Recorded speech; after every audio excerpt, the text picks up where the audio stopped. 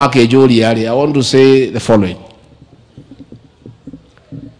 We are, as a country, very disturbed by the events of yesterday, the deaths that came out of the ill-planned demonstrations by Azimio, destruction of property, and interference with business.